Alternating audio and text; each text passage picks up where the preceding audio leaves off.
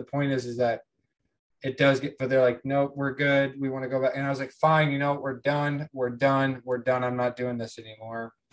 And then like, it could have been out of a movie. It was like us like walking outside, being happy, coming back, sign like, never again, never again.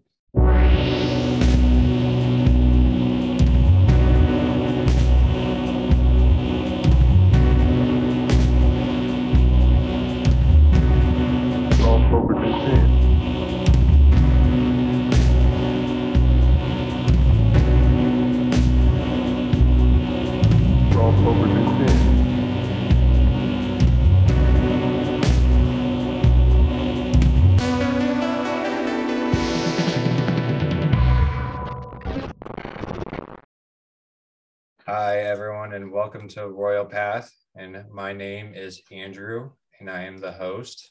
And tonight I'm going to ask Cyprian and Father Turbo, what is your favorite superhero or villain, whatever, costume? Like, what do you like? Like, let's get like Batman and Captain America out of the way, like, because I think those are the best. But I mean, I got a couple of them that I'm like, that's just a really solid costume. Like Taskmaster. Okay, so it's the Taskmaster's pretty cool. Taskmaster's an awesome costume.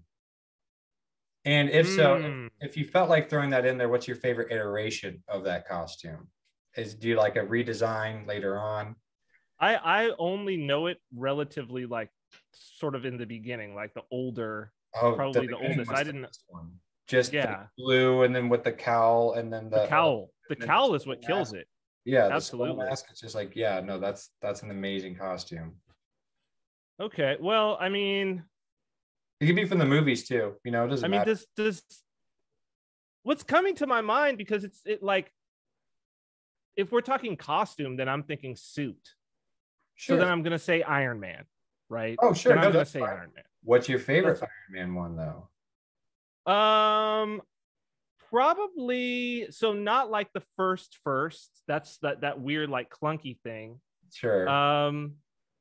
There was one probably around what year would this be? Probably like 90, early 90s, 90, 91, 92.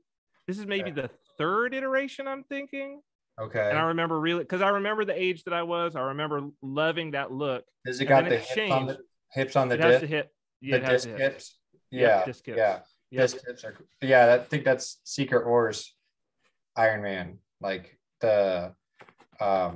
had just lost the angular mask, and so it's all just like a round thing. He's got the disc hip. Yeah, that's a good one. I like that one. I've always liked that. I think it's nostalgia though, more than anything. Okay. I haven't really sat and thought about, I haven't laid them all out next to each other and been like, which is more aesthetically pleasing? It's just like, which one is Iron Man to me? I do that so much that I'll have to give word for it. Like someday, like I'd be like, you could have sacrificed about 30% of this time you thought about this stuff and thought about something or something instead. And I was like, yeah, I probably should have. But, I mean, Taskmaster, Dr. Doom, of course. Dr. Doom's costume is absolutely. They're kind of similar. They have this. Yeah, I see your vibe here. I see what you're going for. Yes, you have a vibe. Yeah. What about you, Father? Yeah, I'm gonna have to go with I'm a big Black Panther fan. I mean, Jack Kirby's Black Panther. Cape or no cape? But even I'm trying to remember his first name. I just know him as Priest. That's his name. His last name is Priest. Christopher Priest. Christopher Priest, the Christopher Priest version. Yeah. With the gold. The gold claws, and the kind of like almost like Dracula like mini cape. Yeah. Had it's like super great. That's a king right there. Yeah, and I love it because it's not a costume. It's his habit. It's his priestly habit. Like, yes. Also, you know what I mean? So, yeah, and that's and cool. I think, and I would just say this: the thing about Black Panther, I mean, again, it's his habit, his priestly habit. It's his royal uniform, all that stuff. But it's like it brings all this stuff together. Because, I mean, it's what you love about Snake Eyes. It's what you love about. Oh yeah, good you call. know what I mean? Good call. It's what you. It's like when Spider-Man had the symbiote suit. It's like what you love about that. It's such a great costume. It's what you love about Batman. I mean, it's a great costume. Like, yeah, it's really great. Normally, I have a thing. I don't like it when people mess with Kirby's original stuff, but Black Panther, that's an excellent costume. I know what you're talking about. That's an excellent one. And then Thor, I think Thor needed some updating as well. That original costume is pretty silly, but most of the time, Kirby's originals are. Yeah. But the original costume fit in with the time, though. I mean, it really locks itself into that period of art. Okay, I don't want to get into a whole thing here because we do have holy things to talk about. If comics had stayed the tone I want them to stay, then Thor's costume would have been perfect. Like, keep it the way that it is. But the way that comics went, it did need to change at a certain point. Because now, for a while during the end of Jason Aaron's run, he didn't have the hat anymore. He just had like short cut hair and then like a beard, and like he had still like the armor and stuff. He still looked really cool. But tonally, you couldn't have that same Thor come in and go for what they were going for. It would just be silly. The ridiculousness. There's this brief little wonderful time about the time that a comic called New Avengers was going. I remember that. But yes, absolutely, I remember that. With Brian Michael Bendis, where you had those old costumes and they're still being drawn in a goofy way. But it was the tone, they were still kind of serious and like it worked, but then at a certain point it fell off the other side, and then they needed to make everybody edgier and cooler and more sleek. Not in a 90s way, like not extreme, but I'm gonna fall into the weeds here if I don't stop. But Captain America's, Jack Kirby's, obviously that is my favorite costume of all time. But then a favorite superhero costume, really quick off the bat, I would say I really like, I can't think of anything, not one particular one off the top of my head that I love more than any other because one. Captain America is just jumping into your consciousness too hard. I mean, he does tend to occupy a lot of space when he leaps in with his shield throwing things about. I mean, no, what is it? Oh man, I just had it for 1 second. I can't remember. I have to stop thinking about it, but it'll come back to me. But I mean, the Fantastic Four's costumes are absolutely awesome. Anyway, I gotta stop. I really gotta stop. All right. Well, then let me. I'll break us out of that, and I'll get us into where we are. We're back on the We're back on the Creed. We're back on the Creed now. So just to get us all caught up, because we took 2 weeks off, I believe. Yeah. So I believe in one God, the Father Almighty, maker of heaven and earth and all things visible and invisible, and in one Lord Jesus Christ, Son of God, the only begotten of the Father before all ages, light of light, true God of true God, begotten not made, of one essence with the Father, by whom all things were made. Now this is where we are. Who for us men and for our salvation came down from heaven and was incarnate of the Holy Spirit and the Virgin Mary and became man, and who was crucified for us also under Pontius Pilate and suffered and was buried. So that's where we're at. But I think there's probably 3 episodes in that sentence. Yeah, my initial thoughts was the costume I was thinking of was the Cyclops. Sorry, I just had to say it. But when he's still wearing the hat, coming out the top, but when he's still got the head over the top. But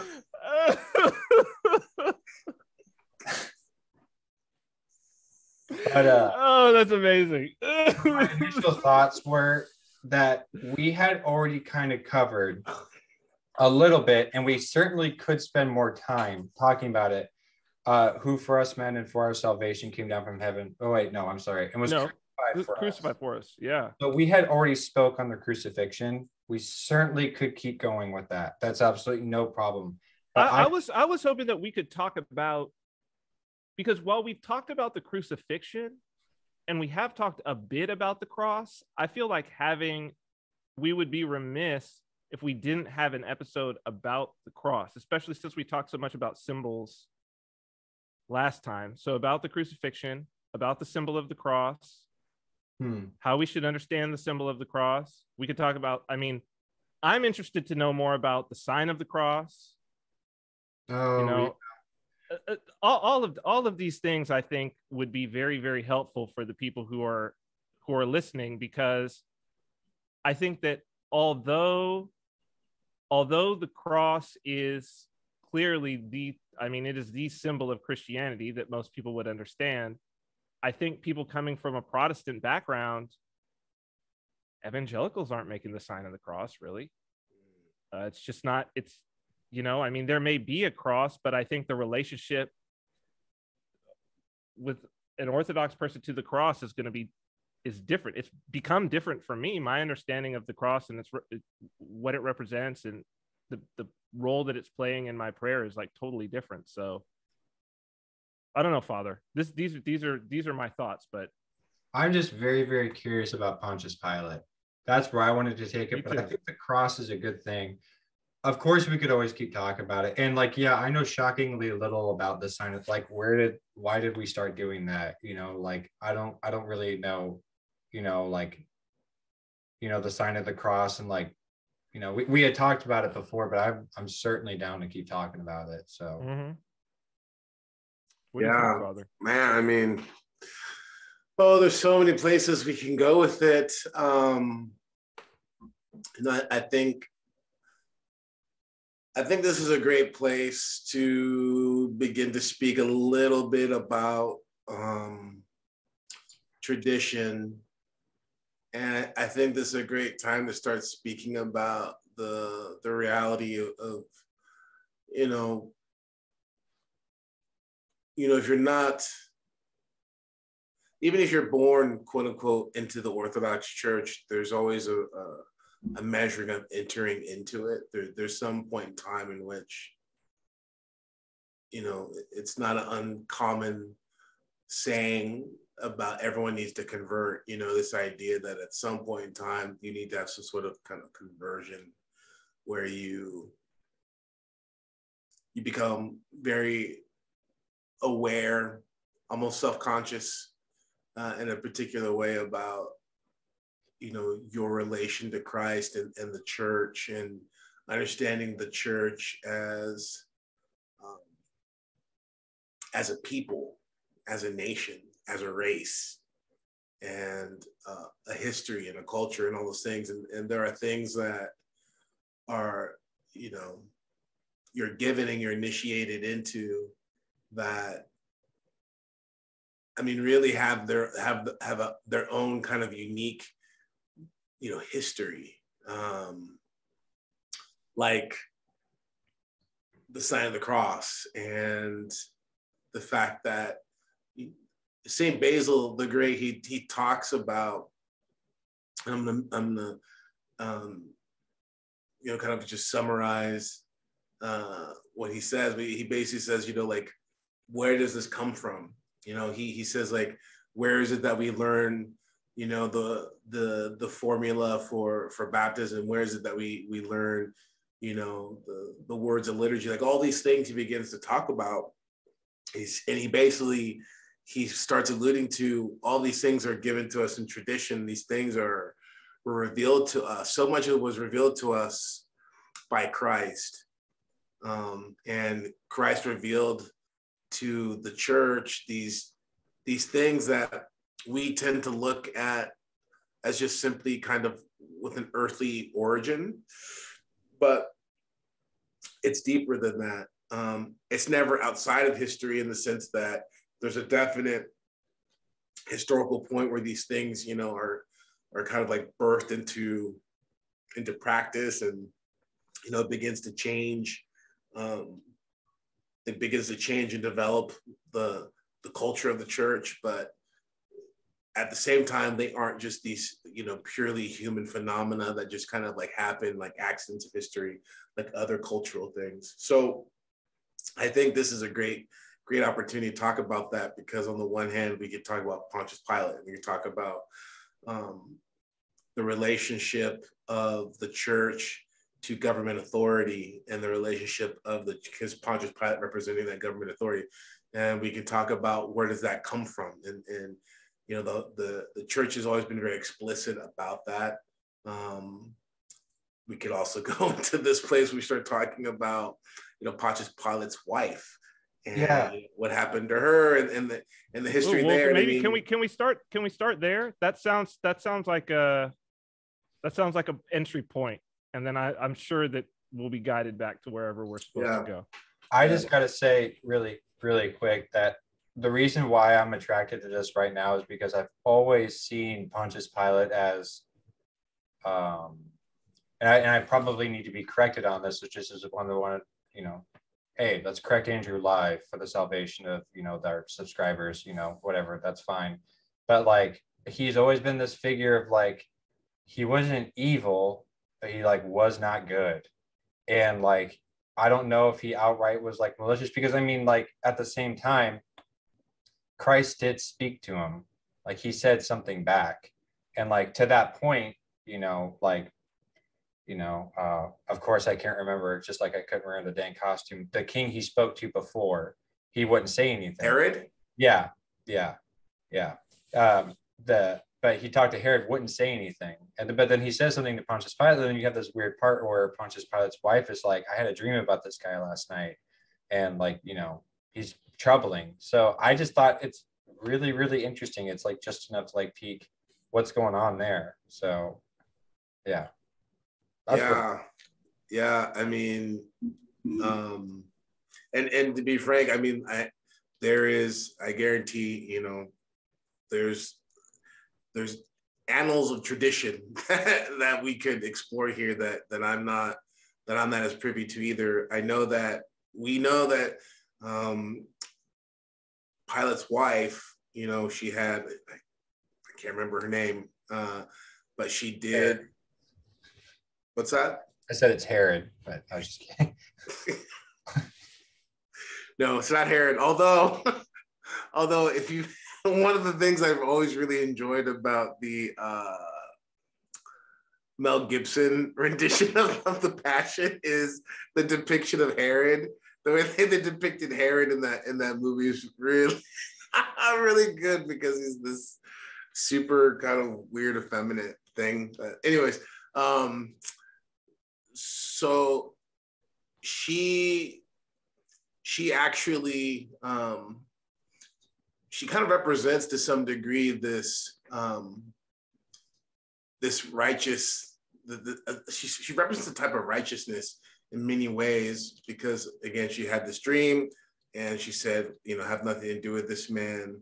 But if memory kind of serves me correctly, she did go on to have kind of like a righteous end in regards of proclaiming Christ. But Pilate's the interesting one insofar as he represents this, you know, this moment when the Lord says, if you're either for me or you're against me. You know, if you're not for me or against me, this inability to be neutral towards Christ. We see this really kind of brought forward with Pilate, you know, in the kind of washing of the hands, and this refusal to take a stand, this refusal to acknowledge, you know, truth. I mean, this is the famous thing he said, you know, what is truth?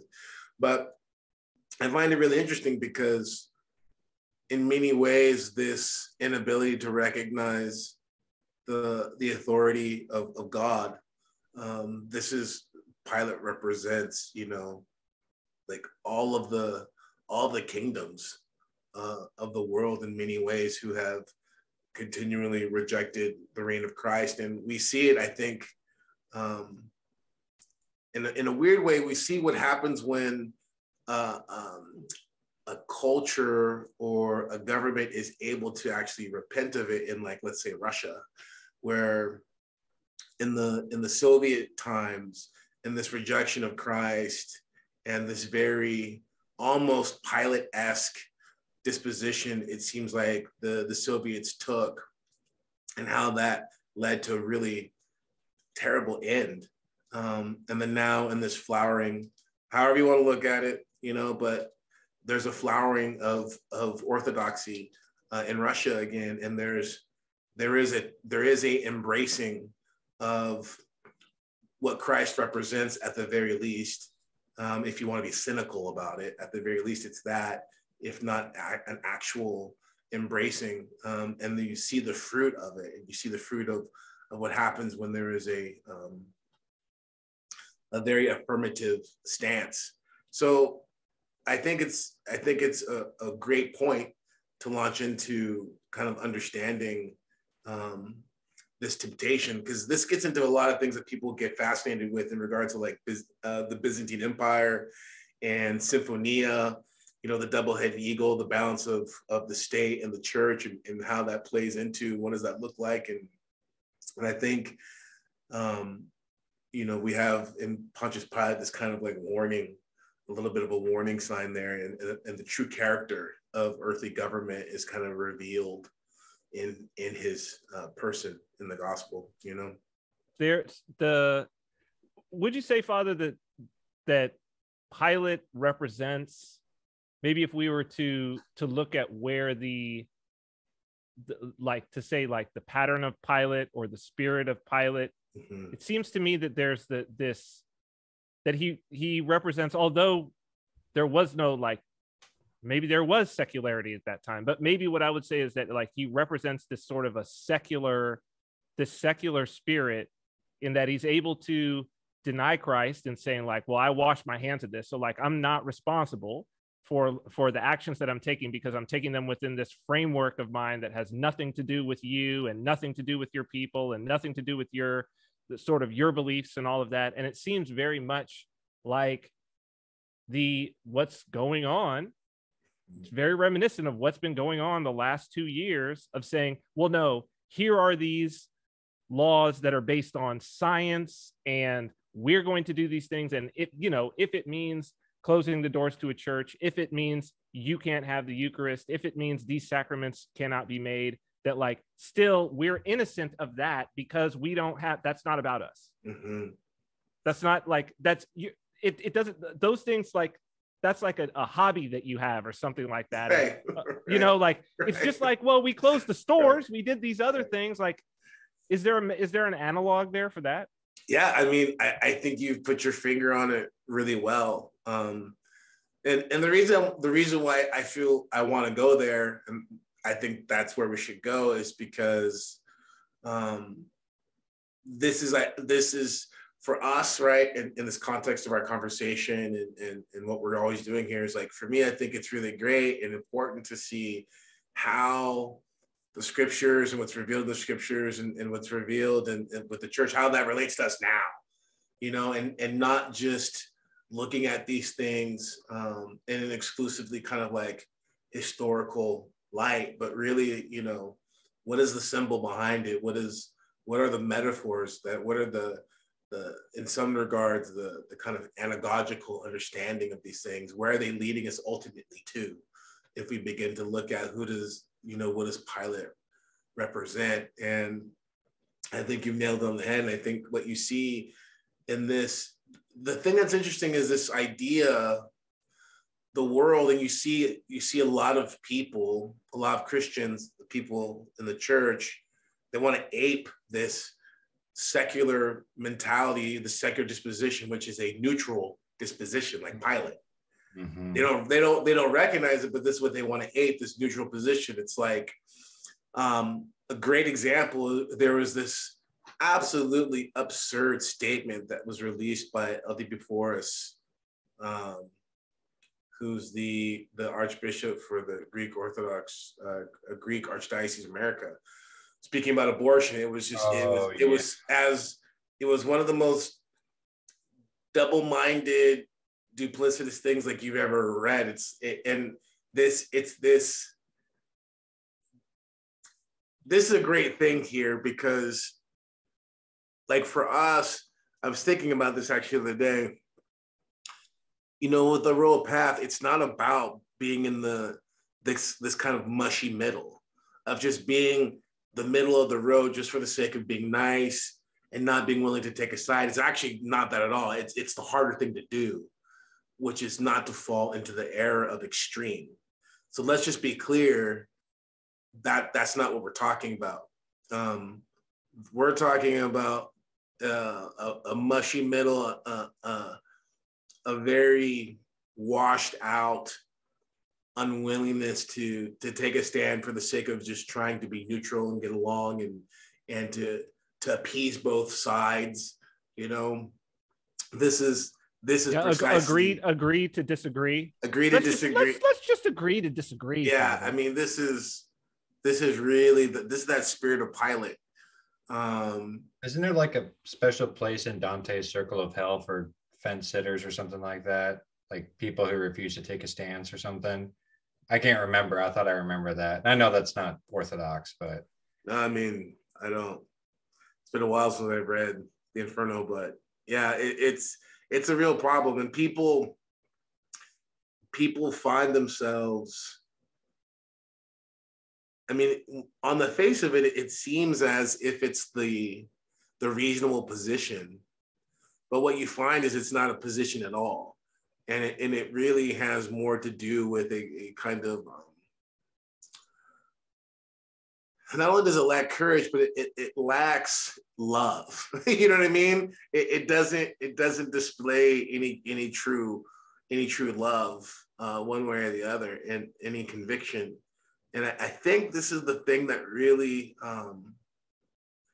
turns a lot of people away from so much of kind of mainstream religion, mainstream Christianity anyways, is because it's this very washed out, mealy-mouthed thing that doesn't represent anything. You know, it's this lukewarm reality, you know, be hot or cold, if not, I'll spit you out of my mouth. And I think for a lot of people, this is really antithetical to what they're looking for when they come to the church, because what they find in the church is they find something affirmative, something that stands for something, all of these great points, but ultimately something that's true, and truth can never be neutral. And I think this, I mean, again, getting back to Pontius Pilate when he says, well, what is truth? You know, and he asks that question not with he's not authentically curious and wanting to know what truth is.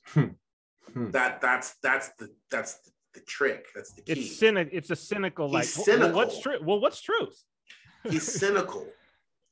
He's cynical, and this cynicism, this is what's behind so much of the spirit of what you find, quote unquote, religious people doing these days. I mean, the cynicism is why they just go along with whatever the government had said or did, or like, okay, I can close church, it's not a big deal, or you're just being extreme in your position. It's like, that's a very cynical position, because like Christ before Pilate, you know, truth doesn't, this is the thing. Truth has a very interesting way of going to war in silence. Real truth doesn't need to beat a drum. Real truth pierces in its silence, and people know in their heart when they are moving against truth, you know. And I think this is why, in many ways,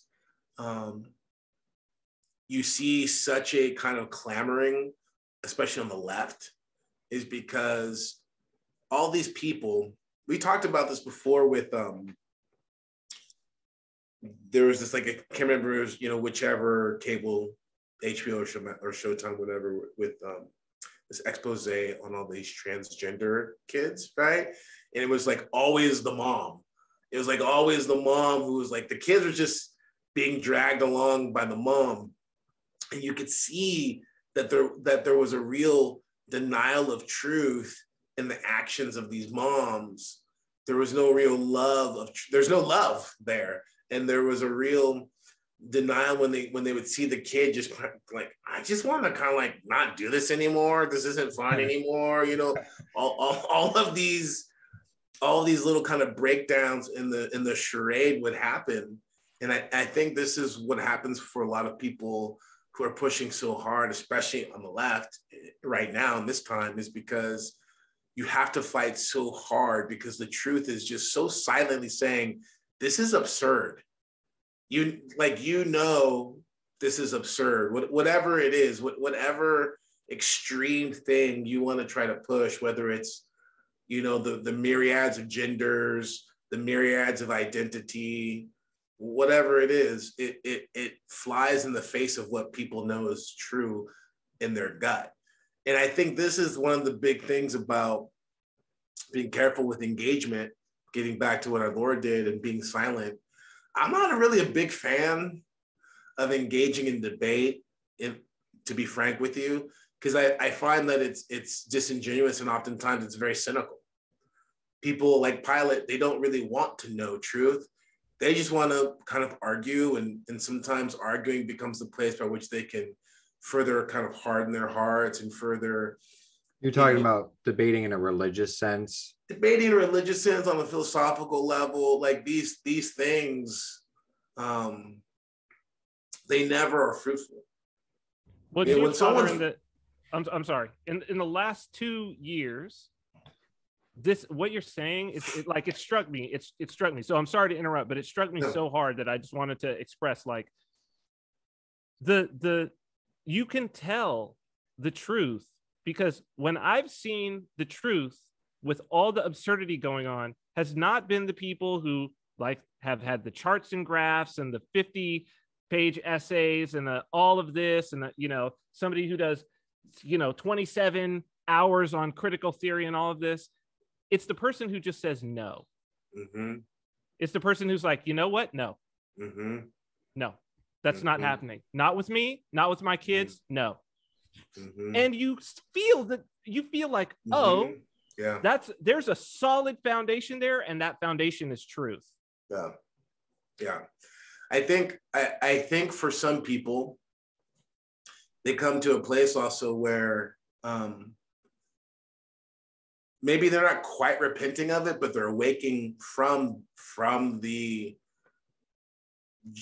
anxiety of always having to keep up with whatever the new thing is, you know what I mean? And they just go like, I'm done, And that's the thing about being based, right? It's just like someone is just saying it like it is. And I think this is what speaks to, I came in on it. I walked in on your guys' conversation about Missouri, but like being a native Southern Californian cat coming to Missouri, one of the great things that I've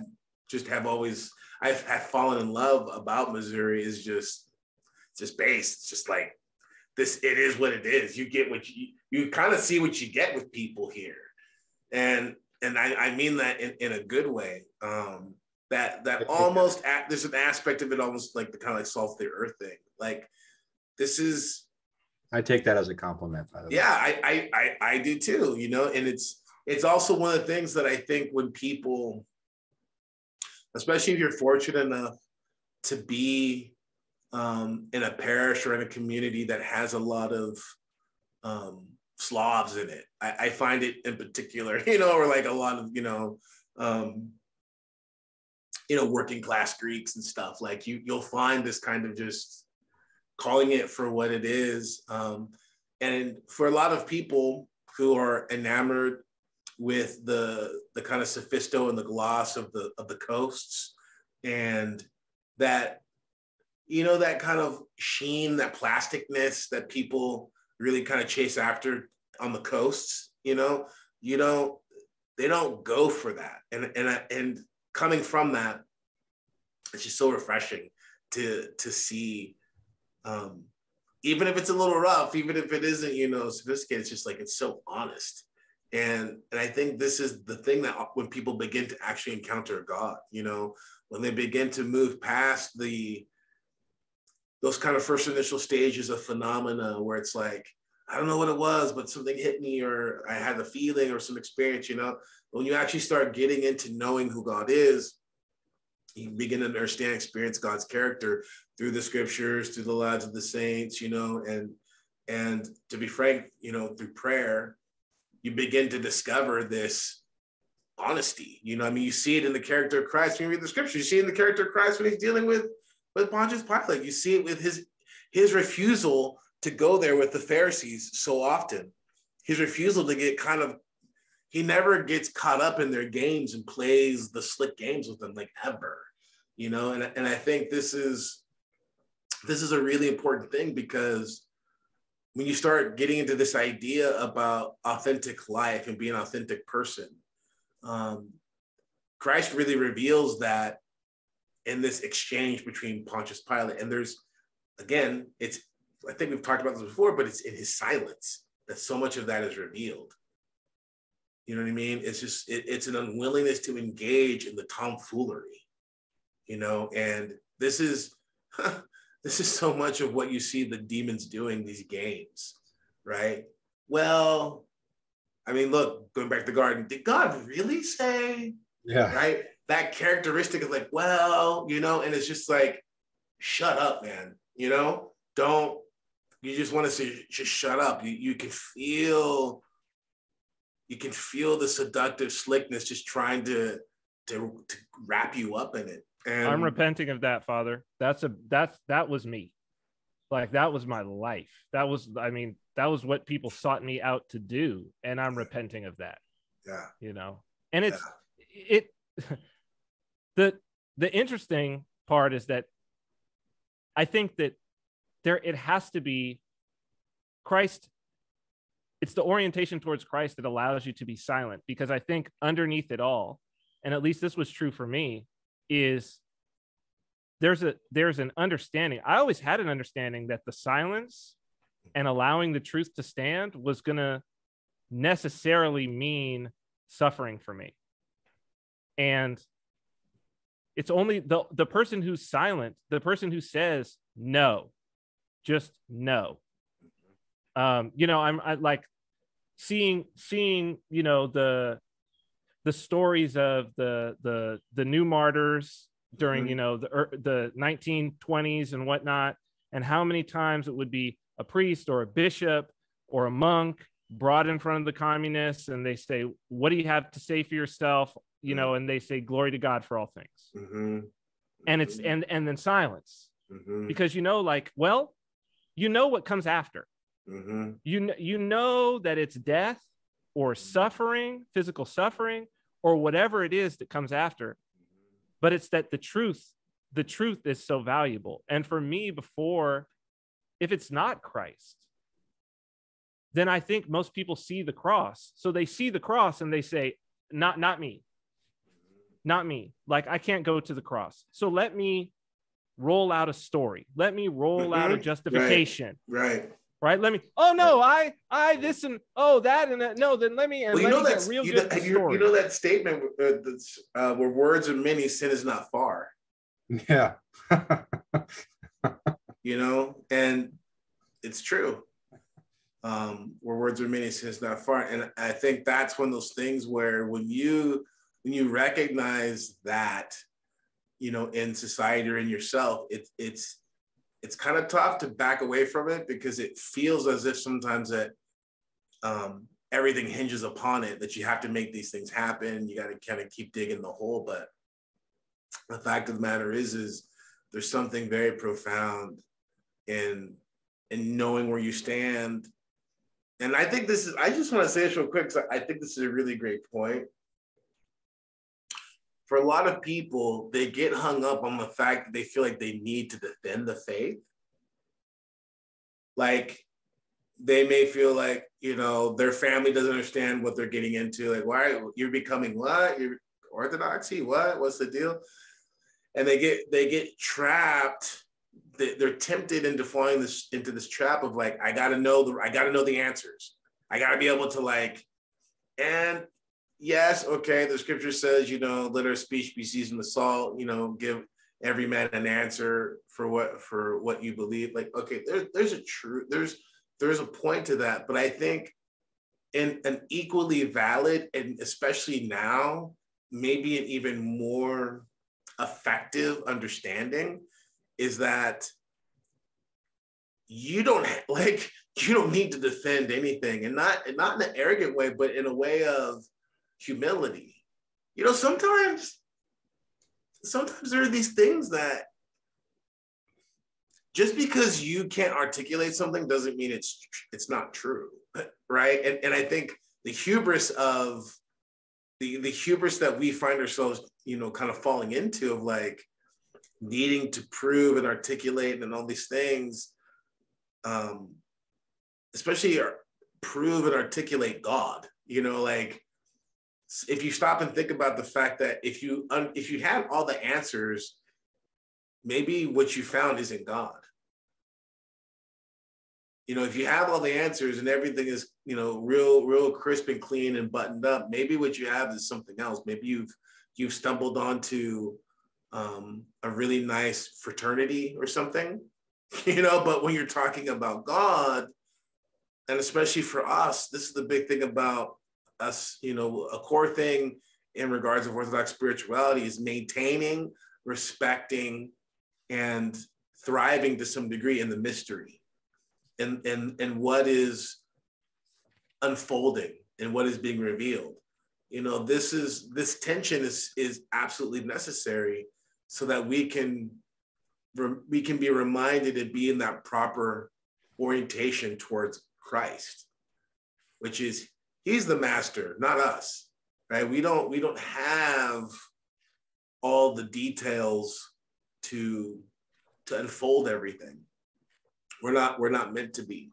And I just think people should just be aware to not fall into that temptation. Like, oh, I gotta know all the answers. I have to know everything about history. I have to know every single detail about this, or like, I'm gonna look like a fool. And the concern there is that like you're concerned about looking like a fool more than you are about experiencing truth and experiencing God, you know, and that actually leads you further away from God, right? Because it's, you know, forgive me for going to another kind of relational analogy, but and there comes a point where, you know, I stopped thinking about how to, you know, woo my wife or how to, you know what I mean? It's just like, no, like you're there with the person now, right? And if you're in like that kind of insecurity, that can drive people, that can drive a person away. It's like, what are you doing? I'm here with you now. Why are you still, you're not with me. Your mind is focused on other people and other things and yourself. You're worried about yourself. You're worried about how you're going to look. And it's like, you're not engaging me, right? I have become this kind of external thing that you are fixated on and you're using to kind of work out your issues. Like, but that's not relationship. You know, you're not actually engaging with me. And I know that sounds kind of off, but like, you have to realize like, this is what happens to us when we fall into these little, and it happens all the time. We can all be guilty of it, but we fall into these little rabbit trails where we get really into something about the faith versus God. And I just think it's really important to recognize this. You know, it's like there's so much about the faith that you can just spin out on, which is great, you know. Iconography, Byzantine chant, rubrics, ecclesiology, hagiography. I mean, we can just, you know, political history of the church. Like you can spin out on all these things and really miss out on Christ. People can be in the middle of the whole thing. You know, people can get spin out on collecting prayer books or collecting whatever and not pray. Sure. Like that's, and a non-Orthodox can do all of those things too. That's something that a non-Orthodox can, like you could be a PhD in religious studies with your focus on Eastern Orthodoxy and not be Orthodox. Let me tell you something. I gotta put somebody on blast. I'm tired, so my defenses are down. So maybe this will be some good scandal for people. But there's a guy. It was a good blog. I know who you're talking about. It was a good, well, maybe not. It was a good blog. It's about icons interpretation, I think it's called. And very informative. Very informative. I just can't read it, man. Because he's got really great information. I think at some point in time, like he worked in a museum. He did some curation or something like that, and that's how he kind of like stumbled onto the icon and became just really interested in it. But this guy, he has no reverence, you know, and he knows more about icons than you know, seminarian trained priests. You know, I mean, he knows a lot about icons and has nothing but disdain for God, you know? So yeah, he'll talk all day long about, like, you know, icons, and he'll just be taking these pot shots like, well, they think this, they think that. And to him, it's a hobby. It's a fascinating little thing. You see this all the time, you know, there's these points where people, you know, I've been to a few of them. I don't like to go to them. I don't go to them anymore. If they do come up, I try not to. But like, there's a point in time in the early and mid 2000s in California where there were several museums that at times would have exhibits of the icon, you know, several of them, you know, and all up and down Southern California, San Diego. I went to a good portion of them, and it's weird. It's weird, and it's weird because that's not the place for an icon. It's not the place for an icon. It's an icon is not a museum piece in it, and you can feel that, and this is exactly what you're saying, Cyprian, is that it's like these people who have no reverence, no love for God whatsoever, or the church, but they'll respect it as a historical piece. I mean, the Soviets could respect it as, you know, the Ministry of Historical Affair or whatever. Like, they can look at something and be like, okay, I can look at the material value of something as a piece of history or whatever. But that's, you know, it's like the man who looks at his wife, she's like, you know, she's a great pair of loop and a great pair of eyes. And I mean, like, however you want to do it, like that's, and that's about it, like the trophy wife. And that is not it. That's not where it's at. You know, and people can do that with Christ and with the church, you know. I mean, this is really interesting because I mean, we may as well talk about it, like, because there's seems that there's something going on. There has been something going on, clearly, but there's a lot of people moving towards orthodoxy right now. And some of it, I think, is because of it's not some of it. I think a lot of it, of the individuals now, are looking, and the reason, I mean, I'm gonna just say, because this thing is coming up because of Cernovich, so I should just you know, mention, right? And I don't know one way or the other. I haven't really followed whatever, but he's very much a political influencer, right? But it's not just him. Like, there's other people in my orbit that is the same way, being attracted to orthodoxy. And for some of them, I know that it is definitely a spiritual thing that's occurring with them. Like, I know that. And I can't say one way or the other with the people that I don't know. And I'm sure that it is definitely, there is a spiritual aspect. But I see, for many people, a lot of people right now are looking around because institutions are falling apart, institutions that people had trusted. You know, you bring up this idea of the desire to know everything so that you don't feel stupid. But if the last 2 years has showed us anything, that desire is exactly what makes you look stupid. Yeah. All of these people with the science trademark and, oh, we know the science and we're following the science, except it always changes every 2 weeks. The science is something new, meaning you didn't know anything. Your models were wrong. Your assumptions were wrong. Mm-hmm. Everything was wrong, right? Because you didn't just stop and be in the moment. Right. And so people are seeing this, and I know that it makes them feel like their entire world is crumbling around them. The entire edifice that they had built up, even if they talked mess about those, oh, I don't trust these things, whatever, still, we're raised in this environment. You know, we're raised in a modern world. It's like, oh, science doesn't work anymore. This doesn't work anymore. So I know there's something in people, in their spirit, where they're like, I want something solid to stand on. I'm among them. right? So like, I'm not excluding myself from out of this. Maybe it just happened to me sooner. But one of the things that I'm seeing is that while it is that no, because they're seeing orthodoxy, and I mean, I think Cernovich even sort of, in different words, the spirit of what he was saying and some of the things where he said, I'm in an Orthodox rabbit hole.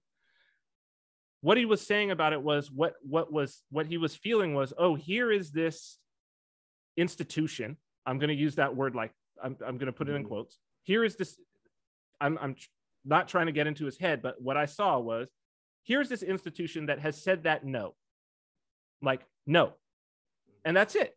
And then gone about doing what the tradition says to do. I want that, but I want it because the no.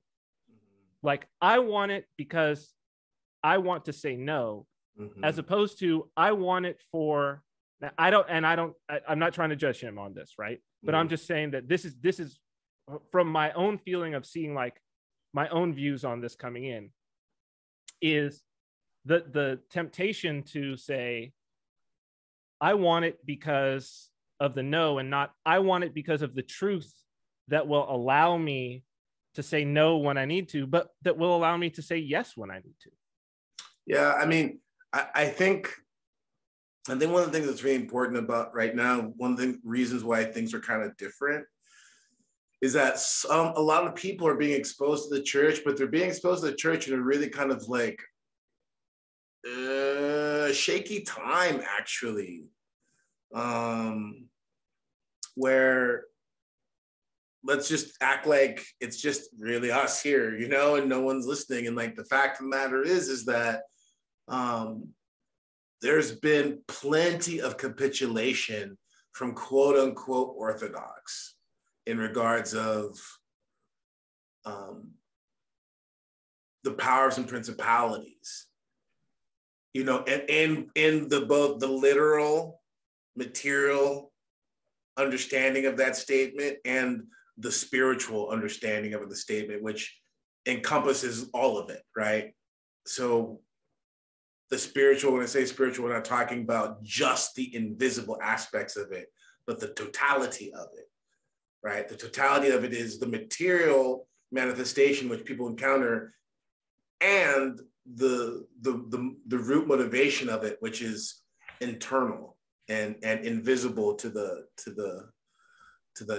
naked eye. So this is real important to say, because I think a lot of people, if they come in on the elevator pitch of, you know, back in the day it was 1054 and talking about the West, right? Well, now the elevator pitch is, you could say, the Orthodox Church isn't giving in to whatever the mandates or the wokeness or whatever it is. The Orthodox Church isn't giving into the world, what the world is doing. And for all those people who are looking for that, I want to say absolutely, like, the church isn't, but like, if you don't really know what you're looking for, you're going to be disappointed, because, you know, the leader of the largest quote unquote body of quote unquote Orthodox Christians in America is so duplicitous and, you know, so eager to be in bed with the worldly powers. If you don't know what orthodoxy is, I fear that some of these people can get into the sphere a little bit through maybe some of these influencers who aren't Orthodox yet, or who are just barely Orthodox, and they kind of don't understand some of the unfortunate kind of nuance and dirt, you know. They don't understand there's a matrix within the matrix, if I could use that term. And some people who are genuinely looking, and even some people who are maybe looking just for that solid institution, like you're saying, I'm all for them.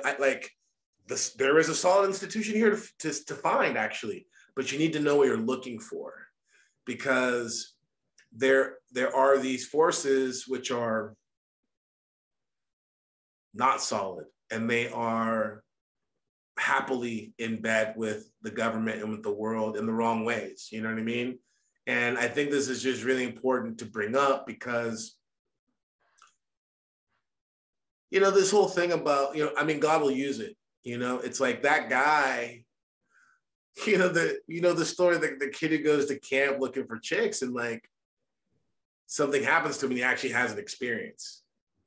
I was going to say, be of good cheer, anyone who's like involved in that, because I was that guy.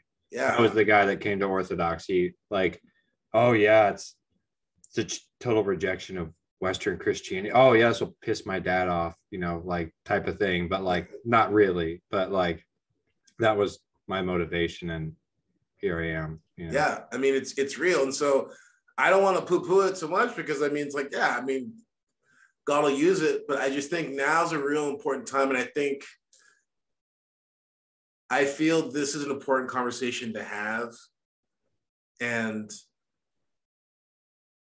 we have fun at what we do, but I think it is important that we talk about these things because I hope there's some people who can really try to read between some of the lines of what I'm saying here and really understand that, like, don't stop short. Don't just look for what you think is some sort of solid institution, but go deeper for Christ and really look for,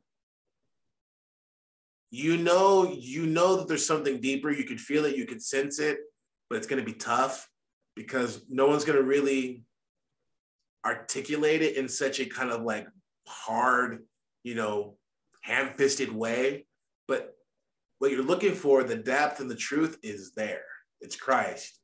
But now more than ever, you have to be of a certain mantle to kind of get through it. Let me give you an example. Actually, there's a kind of again through you, Cyprian, a kind of roundabout channel, a young man in Korea, right? He's one of those people where I go like, this guy, because he exists, I don't want to hear excuses from people. I mean, alone in Korea, like, you know what I mean? And he was going to one church, right? And very difficult, on all the points, really buying into all of the Kufi madness, all the stuff, right? Very difficult, not wanting to really kind of like in the right ways, bring him in and speak to him about Christ, but he's hanging in there. And eventually, I'm talking with him, encouraging him, and I'm encouraging with some simple things about prayer, enduring, just Christ will deliver you of this, he will reveal something to you if you will endure, right? Those who endure shall be saved, as it says in John, right? It's a couple months, but eventually the Lord opens up a door, and now, I mean, he has a relationship with a hierarch, and he's being initiated and catechized, and learning iconography, and all this stuff is opening up to him, right? When he had nobody before, like alone. That's what I mean by the power of Christ, and Christ.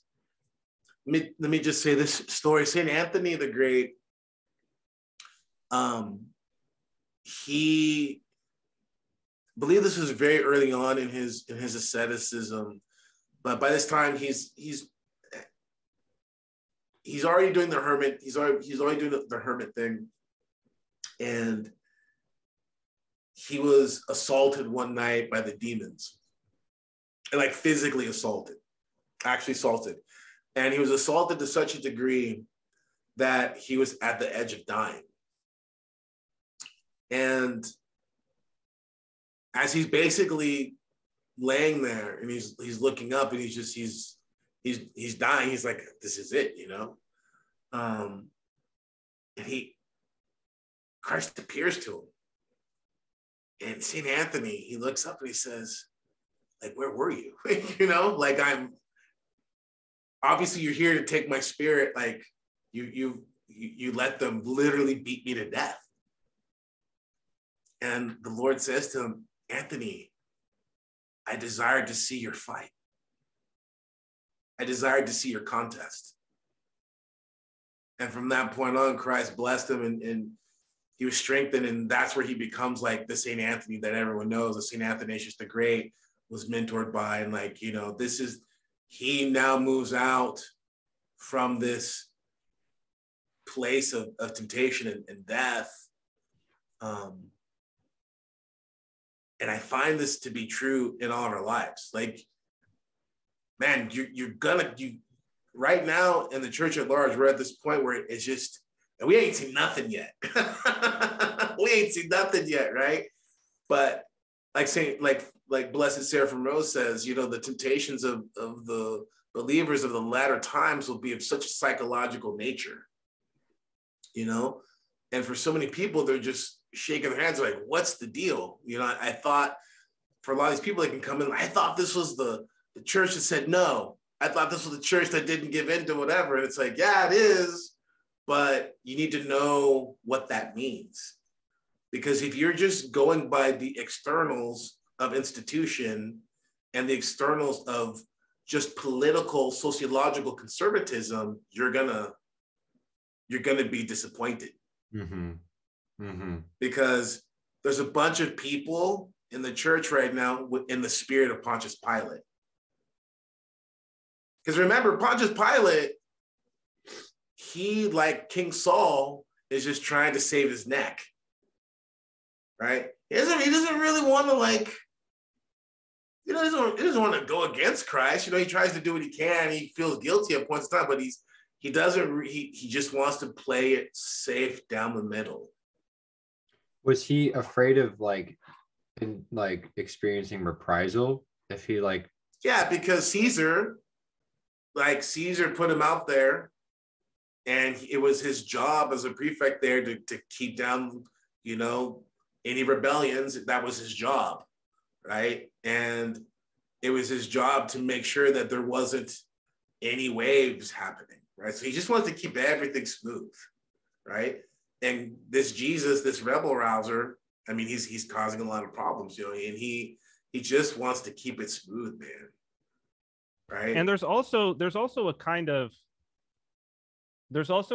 of secular virtue in that, to where, and it's the same sort of secular virtue that we've seen over the last, well, through the dumbness, if we want to call it that. And it's this idea of like, well, no, I'm doing this. I'm staying in the middle of this thing. I'm erring on the side of caution. I'm doing okay, yes, but I'm erring on the side of caution for the betterment of everybody. Because you can see Pontius Pilate saying okay, look, maybe I'm looking at this guy here and I don't see any problems with him, but look over here. The elites of this society are saying there's a problem. If I go and I, use the proper judicial judgment in here and go off the truth of this, that no, there's actually no problem here.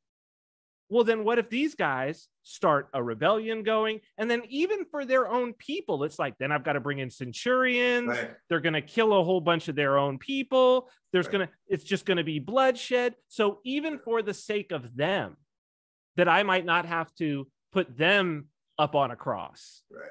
I will put this one man on a cross. Right. Right.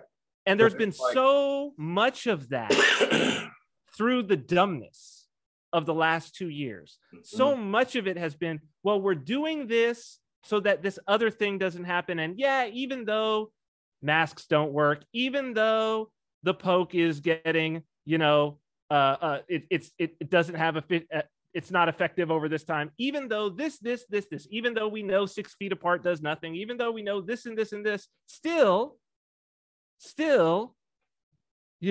rather than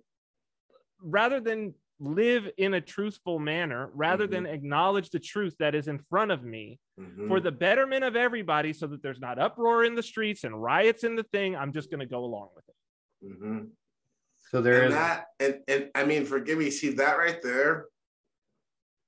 It's one of the reasons why it can look bleak on a spiritual level, because we're at a time where I think on one hand, there's a lot of people who are just getting tired of it, but it's just man, just so many, just the masses of people I just don't want to be bothered. I just don't want to be bothered. You know what I mean? And it's like, and we are all asking ourselves this for the most part. What's your line? Because even now, right? Even now when things, you know, the narrative is changing and people are like, you know, questioning things in a way that they didn't before, you know, and now's not the time to just be like, oh, okay, things actually are going to get back to normal. Okay. You know what I mean? No. Now's the time to really remember, like, what's your line? Like where do you draw the line? Where is your integrity actually? Because it's going to be tested again, but even in an even more serious manner, I would say. Because the fact of the matter is that a lot of us, we were all tested and failed to some degree in 2020. And sure, caught by surprise, okay, fine. But for a lot of us, as time went on, we realized, like, you know what? Okay, this is great because I was shown something about myself and I want to repent of that. I don't want to ever do that again, right? But the thing is, do you think does it need to be as extreme as 2020 was? Right? Do you need it to be that extreme to really say to yourself, okay, you know, am I living a life of integrity right now? Because that's the thing about anyone who's coming to Orthodoxy. I just want to encourage you, and it doesn't really matter where you're at. If you're in a place where people don't want to live by integrity, that shouldn't stop you. You live with integrity before God. That's what this is about, right? And that living with integrity, that's everything, you know? And so let's say, forget everyone else. I'll just say for myself, for me personally, I'm thankful for that time. And I always liked to, before 2020, I would have liked to have thought myself a man of integrity. And I was shown areas where I was not as strong in my integrity as I would like, and I'm thankful for it. Mm-hmm. And I'm trying to show my thankfulness to God by, with his help, not falling asleep at the wheel again. And not mistaking opportunities in which I can strengthen myself and go deeper as opportunities of just kind of falling asleep again and being lax. And because I think that's the thing is, you know, Pontius Pilate and the comforts in which he was afforded, the luxuries he was afforded, the privilege he was afforded, the authority he was afforded, the power he was afforded. Everyone within earshot of this, if you can listen to this, you're in that seat. You know what I mean? If you're doing well enough where you can, you know, take the time and listen to conversation and think about spiritual things, and you know what I mean? If you're in that position, then this applies to you. You know what I mean? And especially if you are Orthodox, you're approaching Orthodoxy, a big part of this is confession. And I don't just mean rattling off a kind of list of, like, you know, moral infractions you did, but really doing a real inventory of who you are. Every time you go into confession in some regard, you know, how are you confessing Christ? You know, are you really seeing yourself honestly? Are you seeing the moments in which you didn't have integrity? You're seeing those moments in which you washed your hands and said, you know, I don't want to get involved, or I don't, you know, whatever it is. This is of the utmost importance for us now, because when stuff hits the fan, that's not the time to find out what you're made of. You know what I mean? That's now, you know, in these moments of quote unquote, you know, it's not even peace, right? But you know what I'm saying? It's in these moments of relative calm. I guess that's a better word. It's not peace, but we have some calmness. We don't have the frenzy like we did in the confusion of 2020, but it's not done. We're just starting. You know what I mean? There's this is bringing up for me. It goes sort of interestingly back to this Cernovich thing, but I've seen it on a few other things. When people will bring up orthodoxy, these influencers or whatever will bring up orthodoxy when things like this happen. And invariably there will be, I mean, there's also this, there is this movement that honestly, I get a little, I have to say, I do not get a good feeling about it. This sort of traditional Catholic movement. And there are some people who are this sort of the same people, like people are gravitating towards Christianity. I see some of these people gravitating towards this traditional Catholic thing.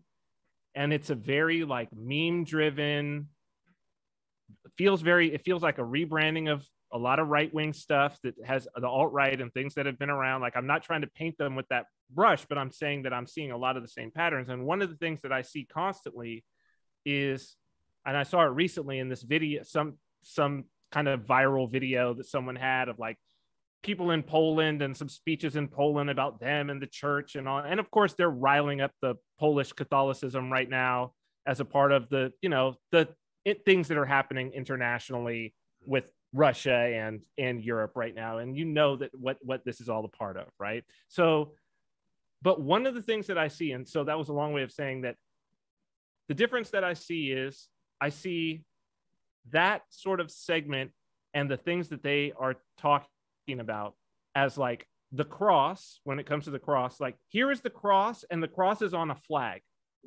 and the cross is a symbol on a flag. And it is the symbol under which we all gather together and we fight against this thing that we hate. Like it is the way that we all gather as a collective and we fight against the thing that we hate. I don't see a lot of that in terms of, I haven't seen a lot of that in Orthodoxy, but I'm sure that it's there somewhere. It's the retake Byzantium thing. Right? But the difference in here is the cross. It's not a cross on a flag. It's a cross on a hill. And it's the thing that I go and get up on. Yeah. And I think, and this is what's interesting, because I think this is where I have not gone as in depth as most people have in regards of like some of Dr. Jordan Peterson's approach to it. But this is where I think he's correct in some of the things I've seen in which there is this aspect of really understanding you, like clean your room. You know what I mean? Actually very valuable in that sense, because I think one of the only ways for some people, excuse me, to really move past some of the low-hanging fruit and some of the traps of the draw of, right-wing ideology or left-wing ideology, right? I think one of the only ways to do it is by understanding the profound personal aspect of the cross.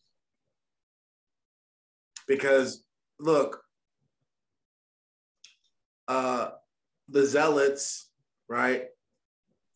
Simon Zealot, the Zealots, and so many people didn't understand what this is getting to the heart of what Christ was doing. Look, the road to Emmaus, okay? Christ on the road to Emmaus, Luke and Cleopas on the road to Emmaus, okay? And they are speaking about what happened, about Jesus being crucified, right? Being given over to Pontius Pilate, the bad trial of the Sanhedrin, his execution, right? They're talking about it. They're talking about, we followed the master, we thought this and this and that, we were expecting him. We thought he was the one. We thought he was the one who's going to come and liberate us from the Romans, right? They're discussing this. They're upset. And the Lord appears to them. He gathers with them on the road to Emmaus. It's like, hey, you guys talking about? They're like, where have you been? You don't know what's up with the news? You haven't heard about this Jesus of Nazareth who was crucified and this and that just a couple of days ago? Haven't you been on the internet? Basically, yeah. Right? They're saying this to Christ, right? Well, here's the thing, man. It's not a coincidence that it's on the road to Emmaus. Because if you've ever read the book of Maccabees, you'll know that Emmaus was the source of was the start of the rebellion. That was one of the first areas taken, right? And so he's revealed to them on the road to Emmaus, and they would have known. Oh, I get it. Because wow. Because it's like, no, there's a reason why it's Emmaus, because you don't know what you're looking for. You think the Messiah is gonna be some political leader. Like, that's literally why it's brought up, the road to Emmaus. And for us, we just, if you don't, many people, that's lost to them. But when you understand, like, no, this is one of those points where he's like, no, you guys don't know. Like, this is, and he begins to show them, look, this is who the Messiah was. Don't you know he was supposed to suffer and be crucified? And they're like, whoa, what? Yeah, because they're expecting him. They're looking for him to be on a flag. They want the cross on the flag, they want to rally around. They want a political leader. Nothing's changed in that sense.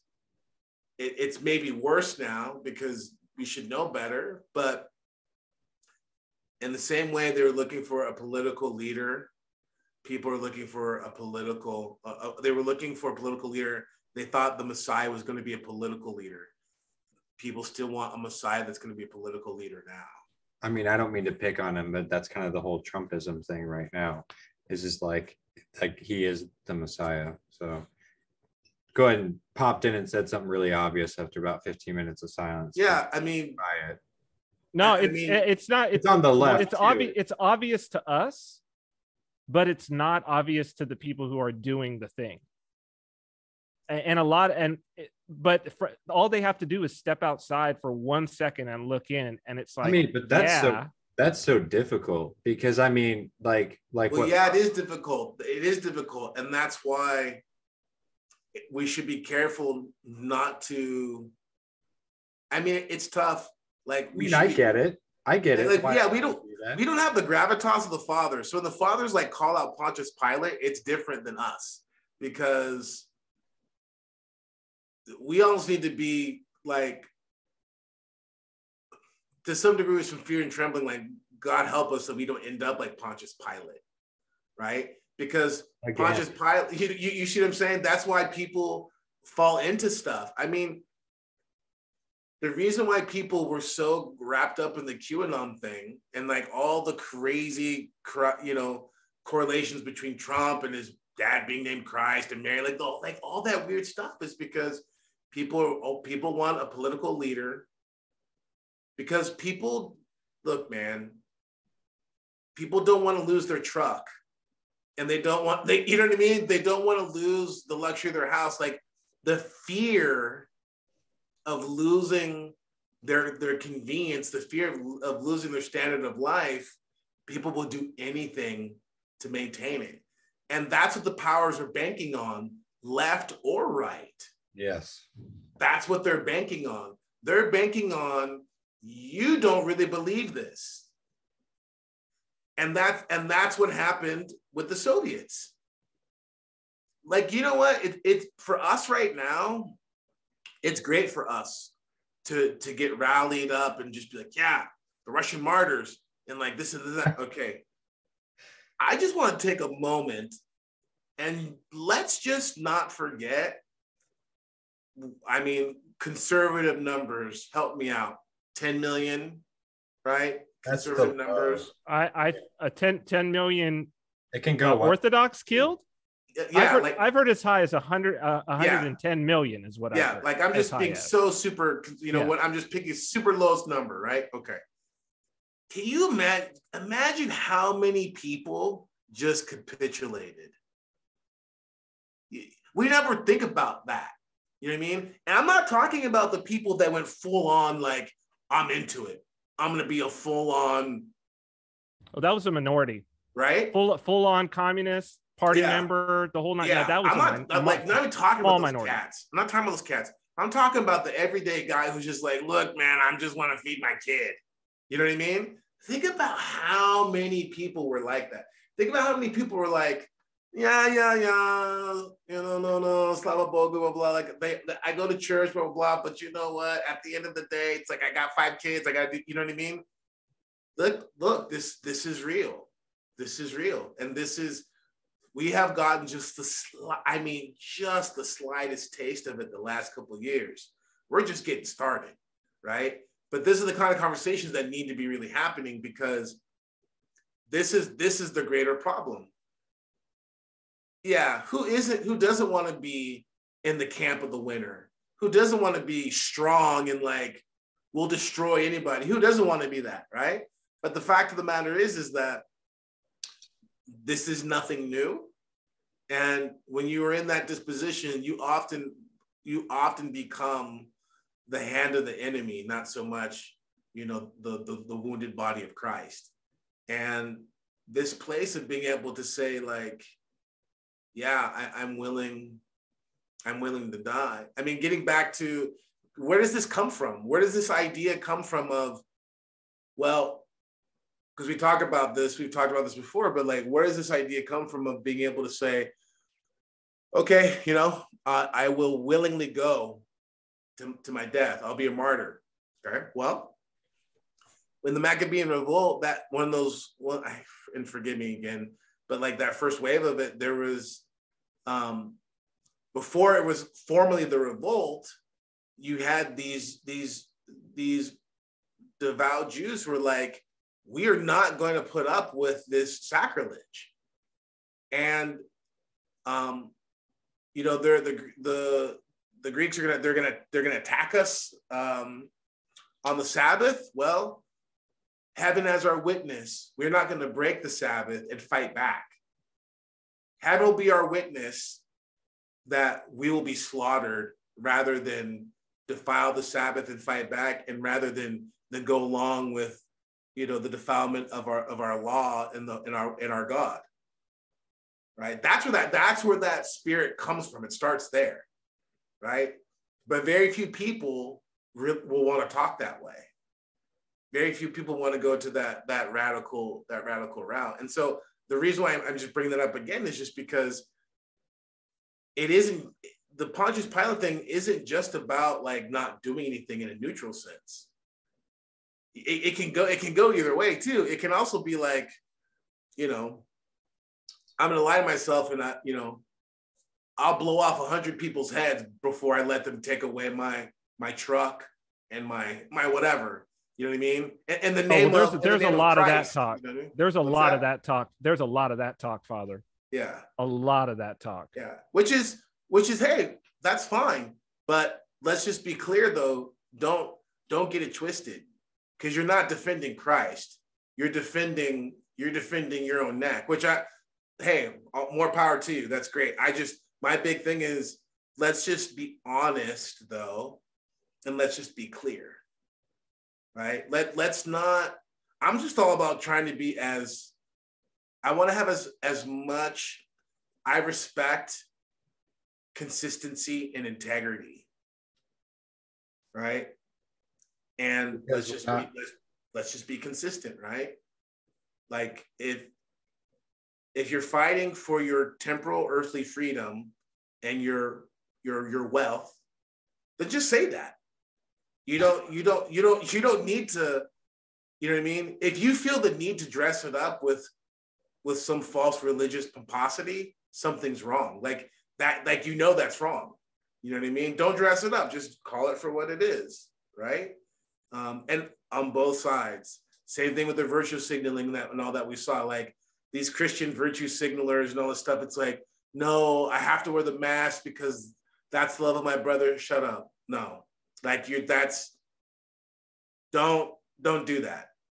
You know what I mean? Like if you have this paradigm, but like, you don't need to be disingenuous and bring in all these religious Christian overtones to, validate your political ideology. You know what I'm saying? Don't do that. Like, because that's all that is.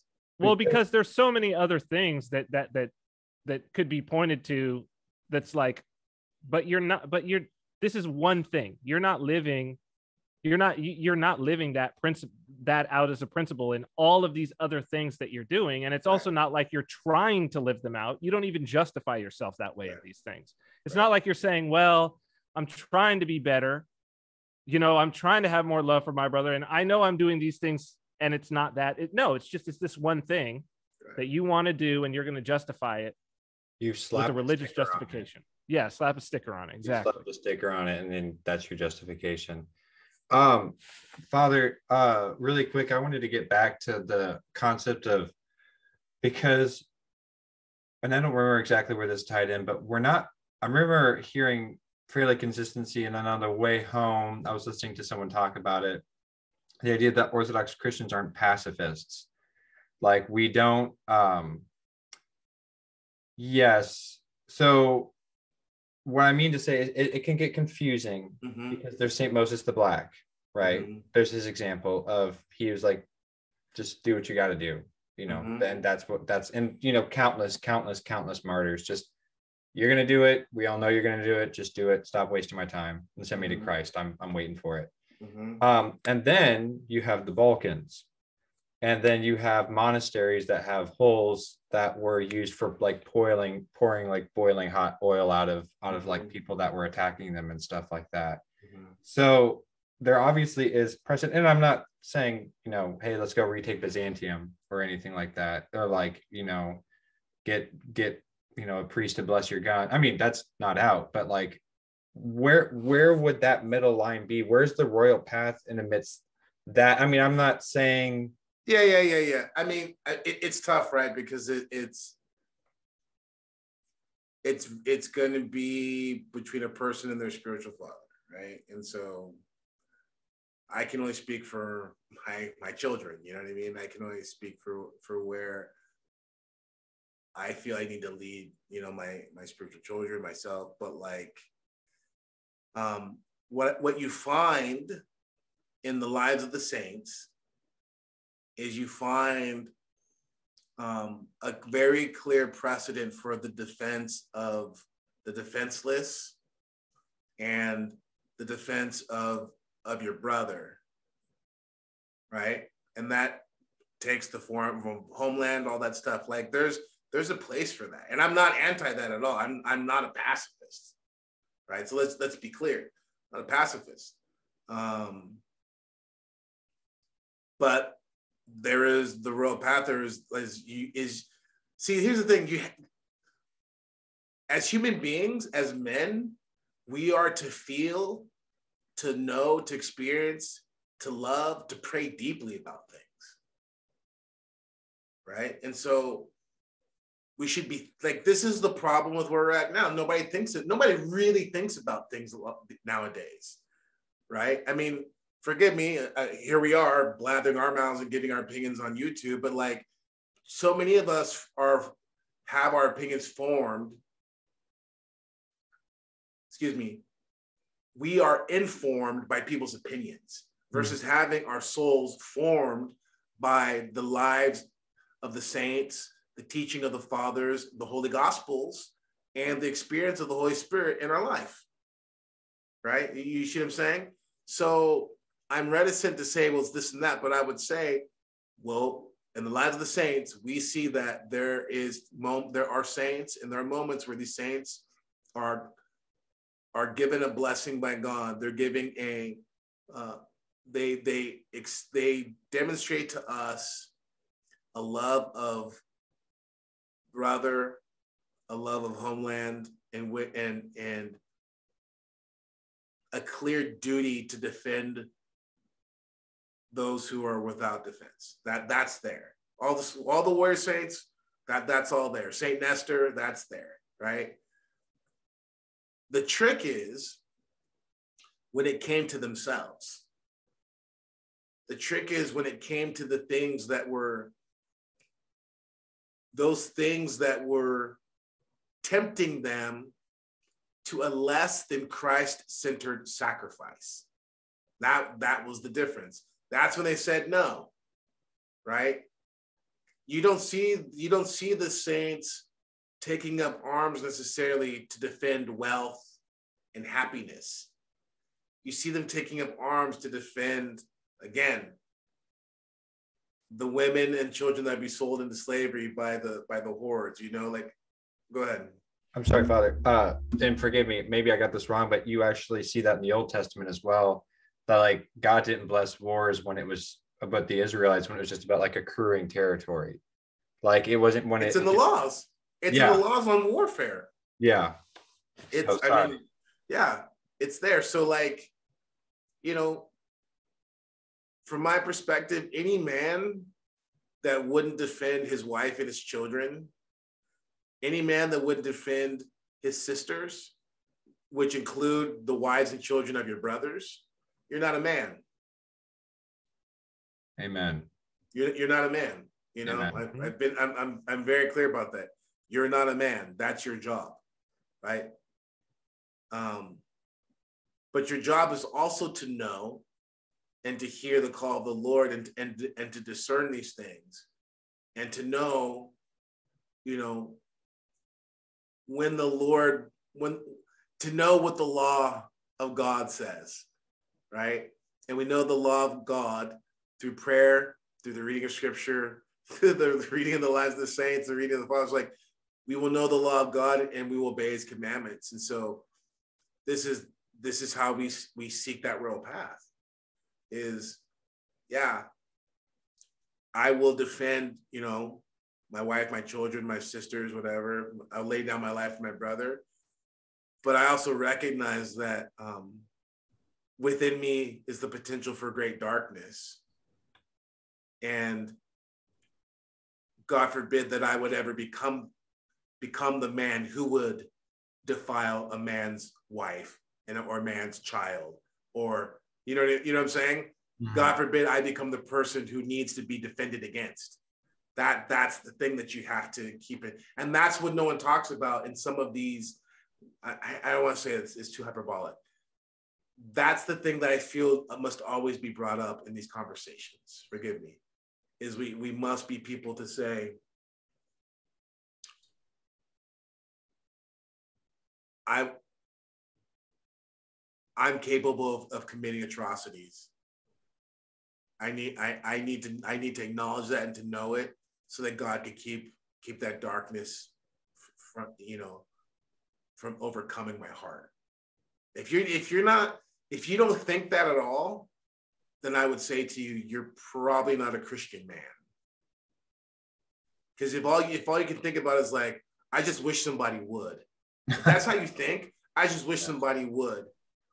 I don't care what flags you have on your wall. I don't care what you have tattooed. I don't care. If that's how you really think, you know, not joking around, not having a beer with your buddies, but like, if you really think that, like, if that's the movements of your heart, you need to repent and you need to seek Christ, because that's not the spirit of a Christian. A Christian doesn't long for the opportunity to murder someone. A Christian doesn't long for someone to violate their rights so they have an excuse to, you know, legitimately kill someone and to do violence. That's not what a Christian does, right? A Christian realizes, you know, may I never have to use this sword against someone. There's still even a penance for people who kill someone. Yeah. Justify if you're a faithful, good soldier, you are like a legit, pious, Orthodox Christian, and you murder someone in defense of your country, yeah, you still have the penance. But that penance, it's for your healing. Sure. It's not a punishment. It's for your healing, because the church recognizes that murder and violence, these things, leaves a wound on your soul. Well, even from the materialist side, I mean, when talking about post-traumatic stress disorder, you know, they say it's generally not what was done to you. It's generally what you did. Like most people who suffer from terrible PTSD, it's not because they were a prisoner of war or these types of things. Actually, those people wind up relatively like put together, especially if they're with other people, the camaraderie of being a prisoner of war. Those guys are actually usually okay. It's the ones who did terrible atrocities. And it's because they're haunted. Yep, they're haunted. What they did haunts them. They're haunted. So the penance for healing makes so much sense. I mean, Father, what you're saying about keeping front of mind this and acknowledging I am someone who can do atrocities, and acknowledging that as a Christian, like acknowledging that, yes, I am a Christian. Yes. And I acknowledge I am still a person who is capable of these atrocities. I think for these individuals that I'm talking about, where, you know, they're putting together videos with clips of, you know, whatever the movie about the Crusades with Orlando Bloom, I'm forgetting. Kingdom of God, Kingdom of Heaven, right?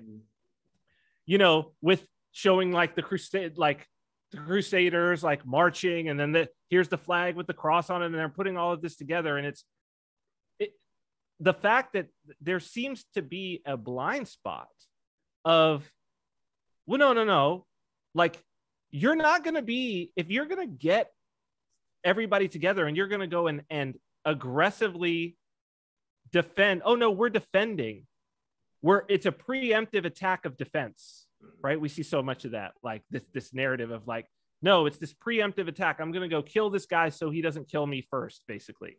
Like, I don't like what this person's doing, so I'm going to aggress against them.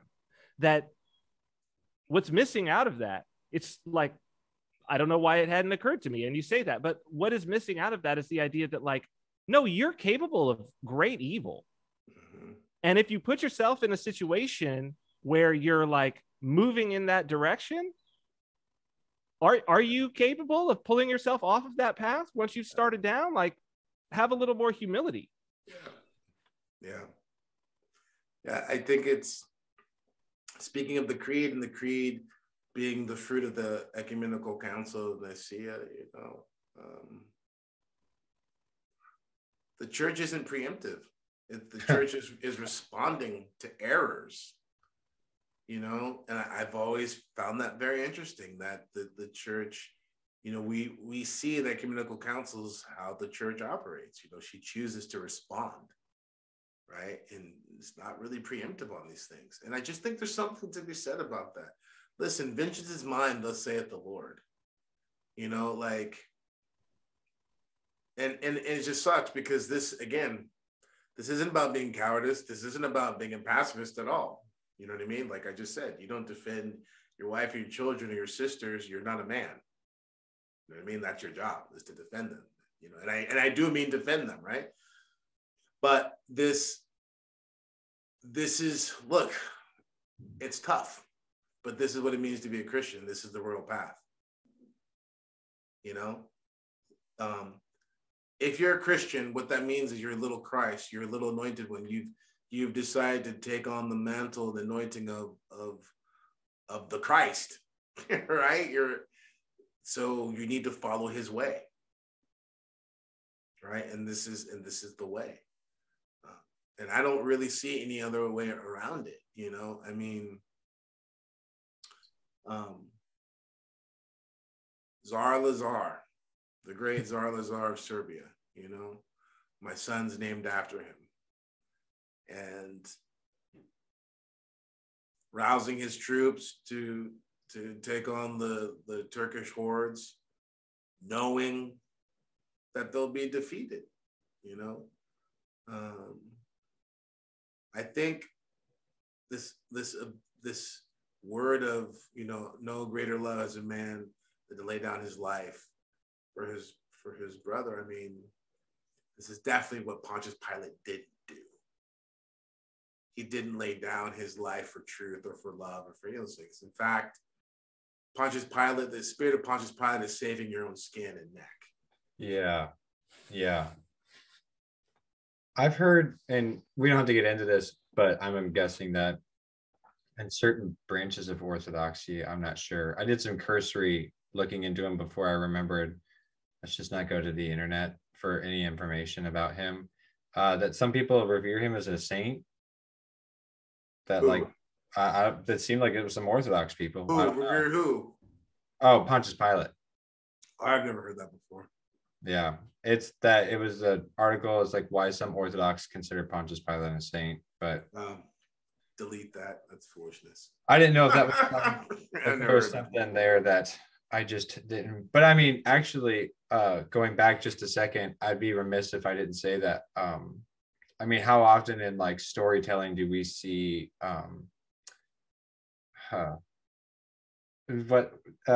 preemptiveness being a form of tyranny? I mean, always. Yeah, I mean, always. That's the Galactic Empire. I mean, will crush any chance and the offshoot that there might be some disorder. So we'll crush all forms of, anything that might be disorder. Forgive me.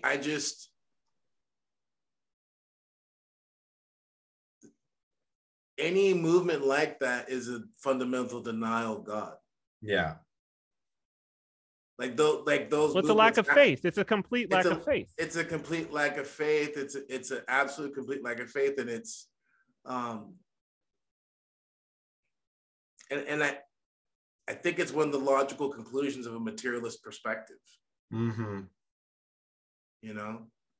And I think this is the thing, kind of circling back around. Because forgive me for going there. I apologize if this is distasteful or cheese anyone, but I welcome anyone, just as a priest and as an Orthodox Christian, just as a man, I welcome anyone who's actually interested in Orthodoxy. Like, none of us, I'm growing in my awareness of Christ every day, and the doors are, this is the kingdom of heaven. This is the hospital. This is paradise. The church is paradise, right? And so everyone's welcome, but I would just say that, like, understand, when you approach the gates, know what gates you are passing through, know whose gates you're passing through,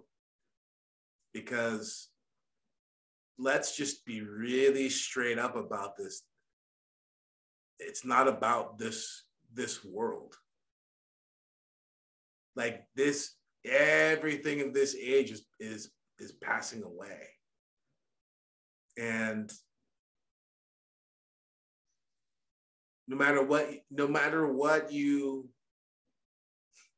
going to guarantee yourself 6 months, 5 years. What are you going to guarantee? What are you ultimately going to gain and lose the potential for eternal life, right? And that's the thing, is ultimately that's what we're talking about, is eternal life.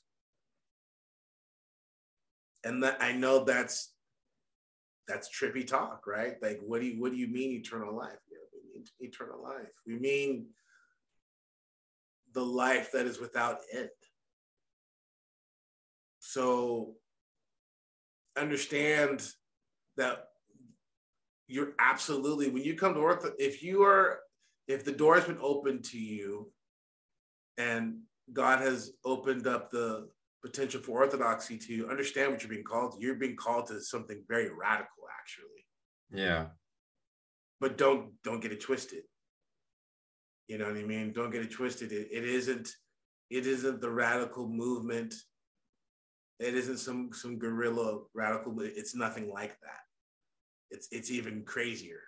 It's beyond that. I was talking with a brother from the church, and we were talking about, and he kind of blew my mind a little bit, and I don't want to puff his head because he's a listener, but we were talking about how come it is so hard for my daughter. Why does my daughter get so tripped up over stuff? She's 3.5, but she stumbles. So, like, of course she's 3.5. I recognize she's not perfect, of course. But I mean, I'm talking about, like, she watches like a half hour or an hour of TV and she's just a monster the rest of the day. She eats some candy, like a little bit of sugar, and that's all she talks about. She knows that she's going to hang out with a friend in like 3 or 4 days, and it's all my wife is hearing about. And this guy kind of broke it down for me. He was like, well, yeah, she's baptized. Like, how, like, because I was like, none of that stuff really tripped me up as a kid, or at least it wasn't visible to me. Like I could watch TV for hours and then my parents come and shut it off and I'd be like, okay, fine, you know, whatever. Then I just like move on. But like that, because she's like losing that grace, because like she's been instilled, she's like responding, Father, correct me at any time if I'm wrong about this. Like she's been in a liturgy. So things are fundamentally different for her. She experiences all of reality completely differently than when I was a kid and I wasn't baptized, you know? Like I see other kids who can watch iPads, play video games, whatever. They're reasonably fine. I mean, they're monsters in their own way, sure, but like she just like something happens, you know? Like, and I've talked with other parents who feel the same way, you know, of parenting Orthodox kids, and either it's a preparation for times to come, maybe, let's not rule that out, but it's also like this thing of like, no, from the moment she was 40 days old, things were just entirely different for her than they were for me.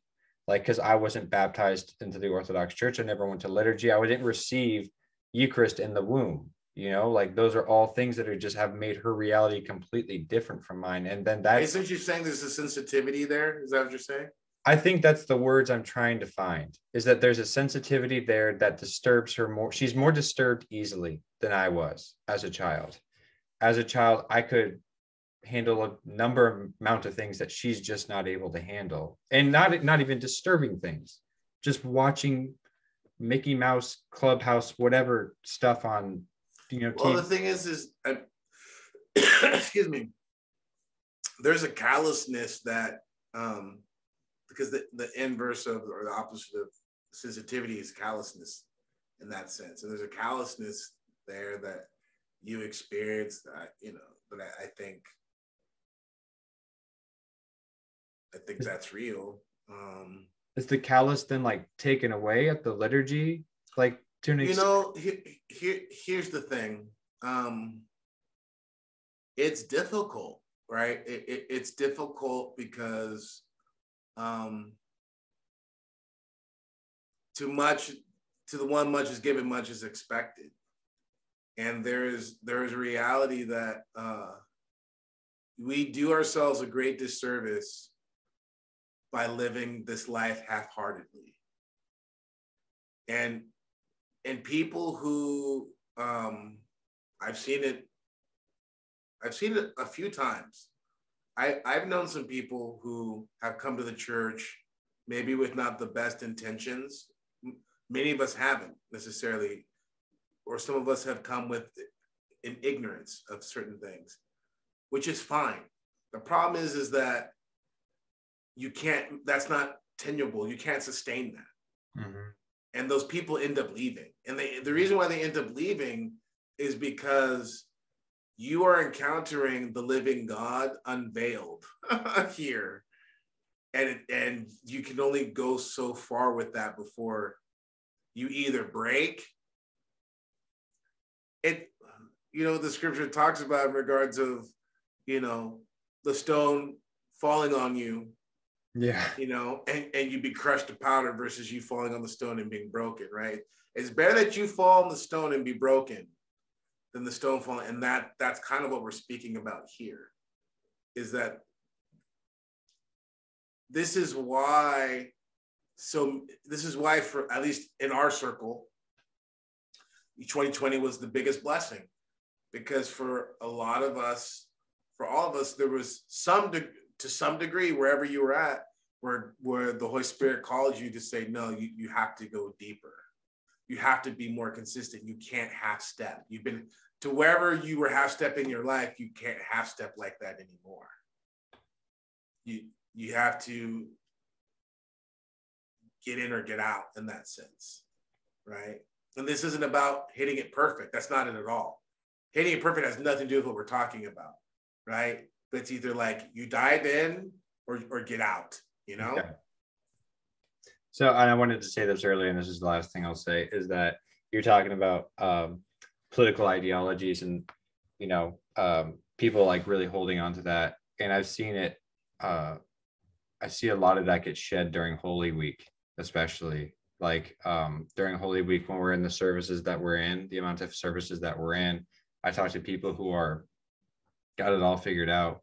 one way or the other, left or right. And then I talk to them in the middle of the Holy Week, and they're just like, I just don't know. I just don't know if I know. I just don't know if I know what's going on. It's like Finn going through the deserts of Jakku. You're shedding your like armor on the side of the road because it's just like weighing you down and you can't hold it anymore. And it's just like tossing all this stuff off to the side. Cause it's like, yeah, I mean, you could be a Trumpster or a Biden head or whatever they're called. And then it's just like, well, okay, well, good luck. I mean, in this 3-hour vigil, like, let's see what happens on the other side of that. Like, I mean, I guarantee it probably some of that's going to get shed because it's just weighing you down. I mean, at a certain point. So, all right, that was Andrew's corner. To wrap it up, what is, real quick, doesn't have to be a big thing, what is your guys' favorite fast food restaurant? Not nice stuff, fast food restaurant. And what is your favorite meal from there? Oh boy, it's been a while since I've had fast food. I was going to ask. We've only got McDonald's here, and you ever go? I think I've been to the McDonald's here one time, at the behest of my daughter who wanted a shake. Yeah. I know what it. I mean, I'm a Californian, so it's In-N-Out. It is a double. When I was eating red meat, which I'm back to doing now, it would be a double animal style fries with cheese melted on top. What is animal style? Animal style is extra everything, mayo, but they chop up the pickles and the onions. They chop up the pickles, it's like a relish, put them in the mayo, the relish, yeah, and they grill the onions. So instead of just putting the onion on it, they actually grill the onions, put it on, and it's double cheese, and then the fries with the cheese on it and a strawberry shake. That's it right there. And if you're a Californian and you don't say that, I'm revoking your Cali card. That's it. Well, you might have to pull my card, man. Okay, go ahead. You might have to pull my card because as time has gone on, this is an interesting thing. Andrew didn't want to make a big thing, so I won't. But I had this little thing with my kids where I was in Texas. Don't say Whataburger. Don't say Whataburger. No. I'm not. Okay. I'm not. I was in Texas and I passed up an In-N-Out to go to Five Guys. And I never thought that. I know. That's what I said too. I never thought the day would come. But you know what it is In-N-Out has the worst fries. I've never liked their fries. Oh, I love the fries. Their fries are soggy. There's nothing to them. Oh, I love but what kind of fries are they? Huh? What? They make them right there out of the potatoes. Five Guys has way better fries. Five Guys does that too. Five Guys has way better fries, right? But here's the thing. For me, it's Del Taco. Because I miss Del Taco, man. Oh, to have a combo like 2 Del Taco, just regular tacos, the crispy tacos, and like a combo burrito, double beef combo burrito. Yep. And they have their strawberry shakes. It's actually have like actual strawberries.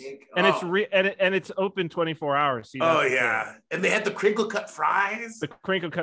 I mean, the thing is, Del Taco's up there. It's up there. Yeah. It's up there. Yeah. Well, okay. What about you, Andrew? Oh, I don't eat that garbage, guys. Come on. I don't eat that. No, I'm just kidding. I said we should rush through this as a mercy to you, Father, because I wanted to get you home to bed.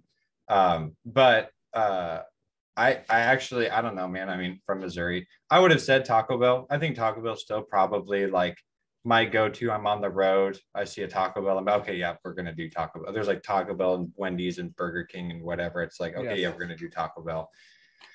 But I mean, recently just I started eating meat again. I hate to say it, but I mean, Chick-fil-A is pretty amazing. Chick-fil-A is awesome. I get the hype. I truly get the hype. Like I've always been like, it's really expensive and I don't really like waffle fries. So I don't really know. But since I've started eating meat again, I think I've had it like 3 times, I think. And each time I'm like, man, this is good. This is just really, really, really good. I will probably never have any of these ever again. So it's very interesting that like I will only ever have the nostalgia of the taste. Yeah. They will probably never ever be accessible to me again. Come visit Missouri at some point. You'll probably come at some point. Then we'll all go to Five Guys together. Oh, there you go. That deal. Yeah. I've never been. So we should check Good. It's good. Okay. Well, thank you everyone. I really liked the Q&A. Will, I actually thought about maybe trying, because people are still asking questions. So I think that maybe another one before too long wouldn't hurt. I'm sure we can round up 3 more questions. That was really good. Sure. But other than that, I think that's it. And again, the landing page, I've heard some people say that they've got technical difficulty. I'm sure. I don't know what that's about. Yeah. I've looked at it. Should be, if so, yeah. Yeah, we'll figure it out. I don't know. Somebody could, if you have an exact thing and somebody's got a screenshot of what's happening, if you don't see the thing show up, Cyprian at royalpath.network, send me an email, and please, with the screenshot, it would help me to try to fix this if there really is an issue. So yeah. Right. And I'm tempted to say to pray for Russia and Ukraine, but I don't really know what's going on there. If everyone could keep that in prayers. I don't know what's happening there exactly. I'm not following it super closely, and then I don't know like the layers beneath, so I'm just kind of like, for the peace of the whole world, Peace of the whole world. Amen. Yeah. All right, bye guys. Bye. Thank you guys.